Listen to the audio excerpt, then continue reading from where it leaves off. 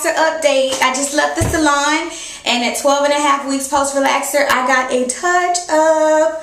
I'm so happy to be able to touch my scalp, and it's not all thick and crazy. I also got a haircut. I got some layers put into it. Here's the back, and I got a bangs cut.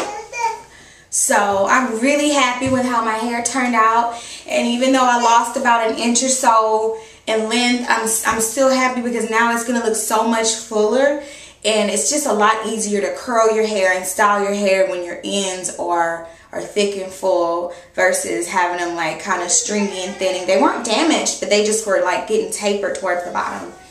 So now that I got my thickness back, I'm just going to go onward from here. I think my length as of right now is probably full bra strap length. It's hard to tell because it's curled a lot, but I think I'm full bra strap, and hopefully by my December update, I'll be mid-back. Woo woo!